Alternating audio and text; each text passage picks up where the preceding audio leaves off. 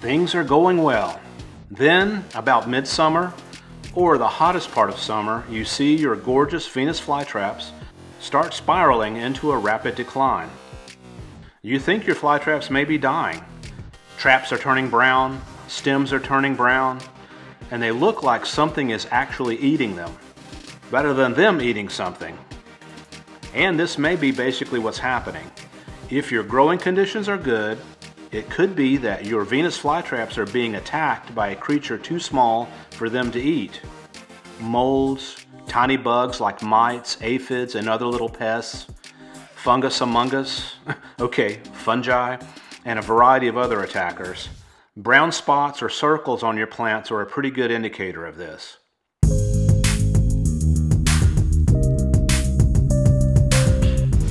Here is a good solid broad spectrum medication.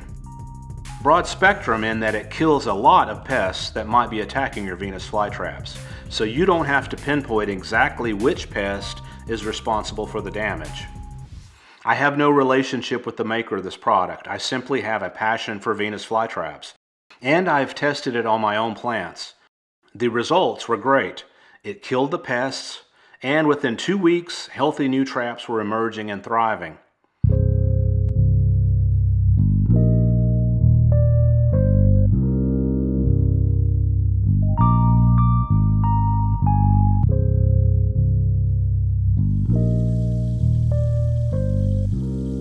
Just add 2 ounces to a gallon of distilled water, shake it well, then pour some of this mixture into a squirt bottle, and from the jug, pour some over the center of each of your fly traps.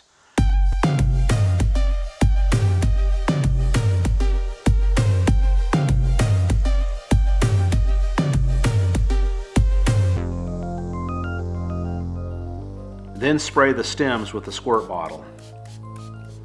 If your growing conditions are good, you should start to see healthy new traps growing within a week or 2.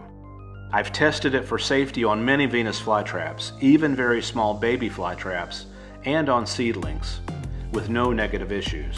This product is a pesticide insecticide, so use it only in very small areas, and also read the product's label and warnings well.